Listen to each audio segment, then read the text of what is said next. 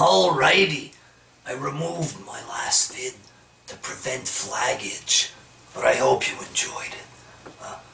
Now people, it is time to get back to wrestling talk, and more importantly, why it sucks, people.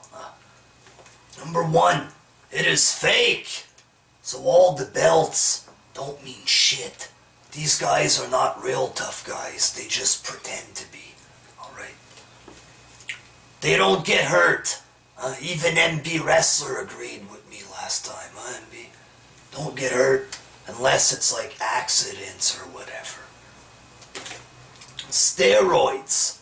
They're all on fucking roids, so it's fake muscles, not real muscles. Fake athletes, fake muscles.